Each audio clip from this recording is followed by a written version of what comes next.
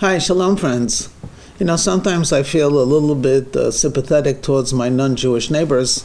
They're very fine people, and they want to wish me a happy Chanukah, but they never know when it begins. They're not sure if it's in the beginning of December. Last year was in the middle of December, sometimes at the end of December, and actually in rare times it could even be at the end of November. I mean, they just can't understand. New Year's in America is always January 1st. Thanksgiving is always the last week of November. Xmas is always the 25th. I mean, why can't the Jews get it straight? And then if I get a card, I feel terrible for them. They Google, how do you spell Chanukah? And there are 16 different ways to spell Chanukah, whether it be CH or A. If it's 2 Ks, 1 K. Do you end off with AH or A? Rabbi, master of the universe. You give a holiday, they don't even know how to spell it. And then forget about trying to pronounce it. Is it Hanukkah, Chanukah, etc.? But something for Jewish people that's quite simple, very clear and direct. There's only one way to spell Chanukah. It's 5 Hebrew letters, Ches, Nun, Vav, Chaf, and Hey. And there's only one day of the year which Chanukah begins, and that's the 25th day of Kislev. And I often think that this a little bit of living in a secular world where they're not sure about Chanukah, in contrast to an authentic Jewish perspective, really to a great extent reveals the tension of the holiday of Chanukah, which we are celebrating currently. The history should be well known, and I'll just be incredibly concise. Chanukah, which happened some close to 2,300 years ago, takes place when the Greek-Syrian army and the Greek Empire controlled Judea or Israel. And the story of Chanukah takes place when the Jews are being oppressed physically and spiritually. Physically, as Maimonides explains, the Jews had no economic rights, and they were taxed exorbitantly, and essentially their possessions belonged to Greece.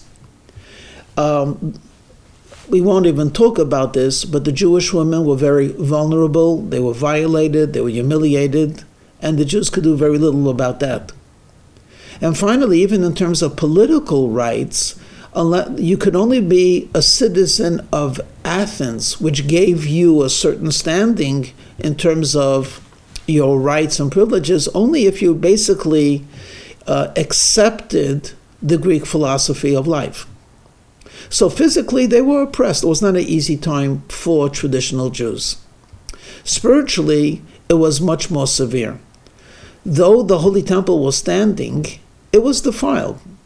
Every person knows that the Jewish tradition is to worship a God who is infinite and beyond description, and hence to put God in the figure of a form is idolatry. It's forbidden. Well, the Greeks allowed for the temple to stand, but they brought in statues. And they brought in the gods of Zeus and Hercules, which are essentially glorified human deities made by man, and its human qualities magnified on steroids. And they brought that into the Holy Temple. We all know that the Jewish people have dietary laws. One of the well-known laws is that the Jewish people do not eat the pig, and they certainly would not offer it to the Almighty God, and the Greeks did so. So they ripped the heart and the soul of the Jewish people by allowing a caricature of their temple. The walls stood, but there was no spirit. And then what happened was that there was a revolt by some pure Jewish, led by Jews who led a pure traditional life, and after severe wars and much heroism and courage, God made a miracle. They were able to retake the temple. They cleansed it. They wanted to light the golden menorah. They needed special oil. God made a miracle. They found that special oil, and that special oil, though it was not enough to burn for the entire duration they needed to make new oil, God made the miracle, and for 8 days the oil was lit, and we celebrate that with Chanukah today. There's a touch of Chanukah which incorporates past, present, and future. Let me explain. You know, if you're a European and you're learning in France, you're learning about the history of France, much emphasis is put, France had an empire, and its culture spread throughout Europe and beyond. If you're in England, you learned about the sun never set on the British Empire. If you're from Spain, you read about how Spain was in the New World. If you're from Belgium, we read about empires. Today, they're countries, mostly democratic, struggling like all countries, working in unison with other countries, European Union, no more empires. And we could go into Japan and the Asia, but you get the point. So imagine a country that's rooted in the past. We were once great. It's depressing at best. It actually holds back growth, because the world today will never tolerate that supposed greatness of the past. And then there are countries that perhaps dream of the future, domination. I don't know if this is a correct analogy, but look at North Korea. It wants to take over South Korea. It's brazen enough to threaten Japan, etc. What about their people today who are literally starving? No, they're dreaming of the future.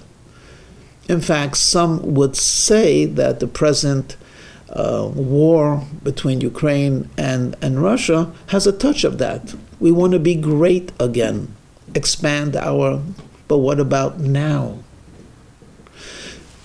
See, the present is actually a bridge between the past and the present. Let's perhaps bring this down to a person. There was a person who was once great. Maybe he was a football star in college. Maybe he was once a high-powered attorney.